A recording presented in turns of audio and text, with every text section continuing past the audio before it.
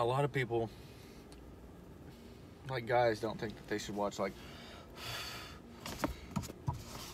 romance novels or not romance. They don't watch romance novels.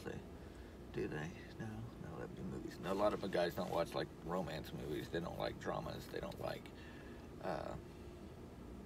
stuff that will make them cry, or even little kid shows like that would make them bawl. I have not met a guy on the fucking planet that doesn't cry at Where the Red Fern Grows, Little Old Yeller, or anything about a dog dying.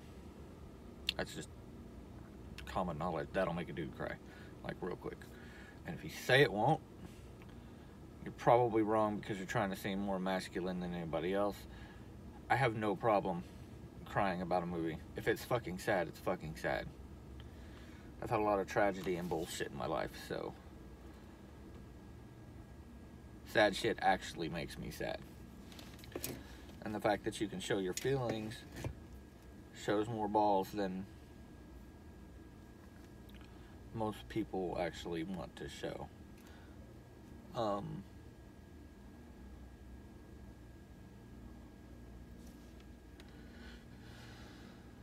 So we can do top 5 lists too. That's an idea Haley doesn't know about, but she loves to do top 5 lists, like her top 5 favorite actors, and explain why. She likes to do her top 5 favorite I do my top 5 favorite comic books, or my top 5 favorite TV shows, which is a very, very fucking hard choice. So I basically just go with the ones I'm watching. Right now, my number 1 favorite show is the one I'm watching on Hulu, called This Is Us. And I'm sure it's NBC or ABC or something like that. But it's amazing. I might do a whole video just talking about my favorite character from that show.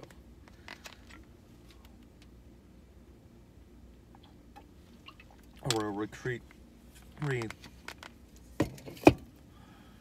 review certain episodes. Anyway, with movies, I like everything. Literally everything.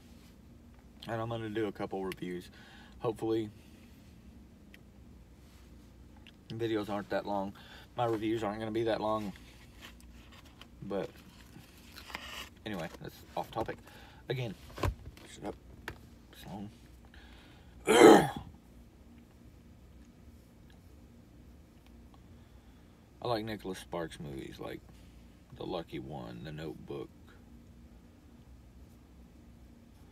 Longest Ride, stuff like that.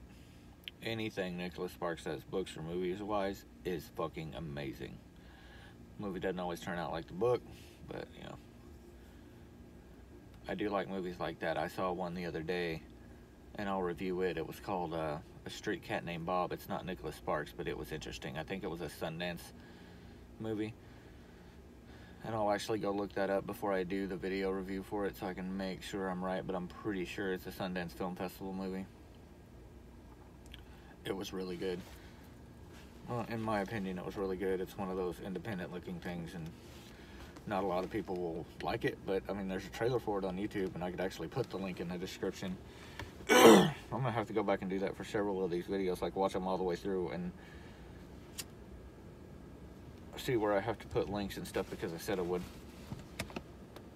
There will always be a link to Haley's page, or Haley's YouTube.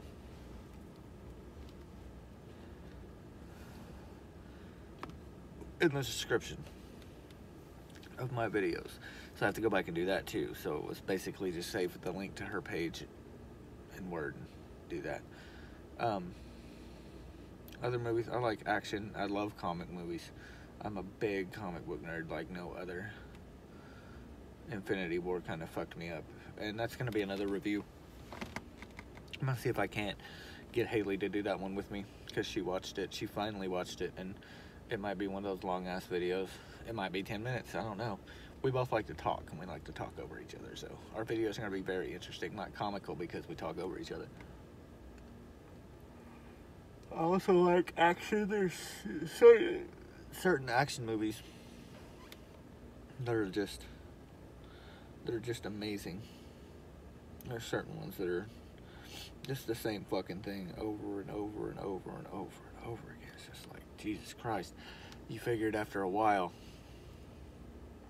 people would stop wanting to see the same kind of action movie over and over and over again. Like, or sequels to the same action movie like Fast and Furious. I'm pretty sure that movie series ran its course before Paul Walker even died.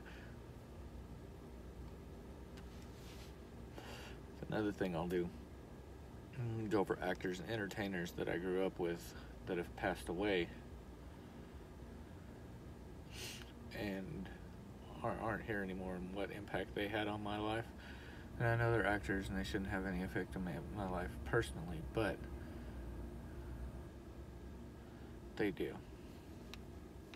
And I think the top 5 would be a way to go through and talk about certain movies, or why they're your favorites, why they had an impact on you, certain actors, certain actresses, certain fucking people from history, and just go over it, because a lot of people do like top 5 videos.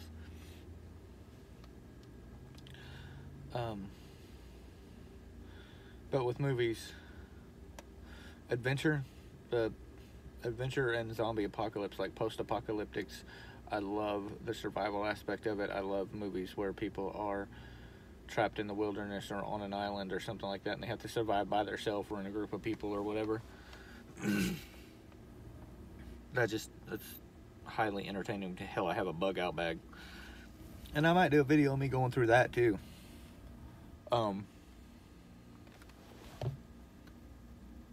It's not complete, but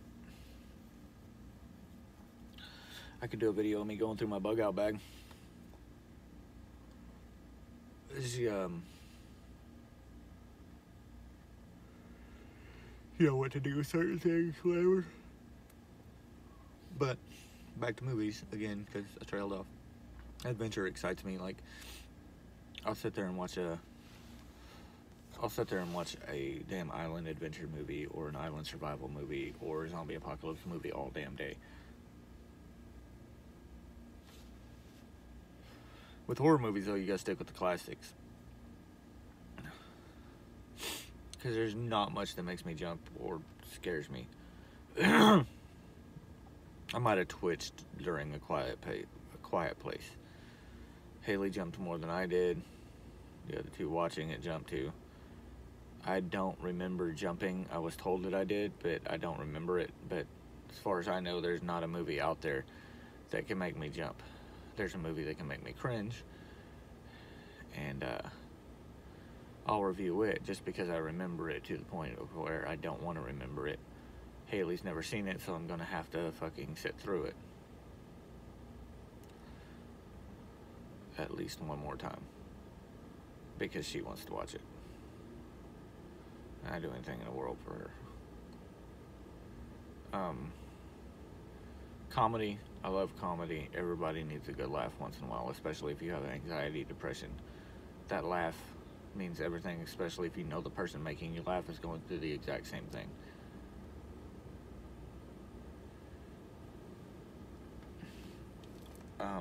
Music. We'll go over music. I like dramas too. I like musical dramas. I like some documentaries. There was one I think called Tent City, USA, that was really cool. It was about a bunch of homeless people and how they all lived under a bridge, and it was called Tent City.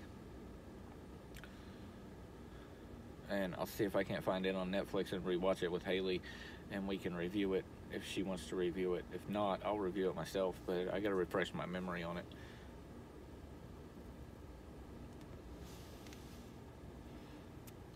There's also called one Living on a Dollar. There are a few foreign films I like one called Castaway on the Moon. That one was really cool. There might be a part 2 to this video when I remember, or if I want to talk about something more. But I like every genre of movie. But I really do enjoy like romance movies and dramas and stuff like that. Stuff that makes you cry and get your emotions out is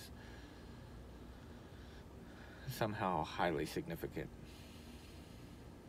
And then again, if you like hearing me talk about random stuff and be random, because I can't really stay on topic that well. Touch of ADD. Whatever.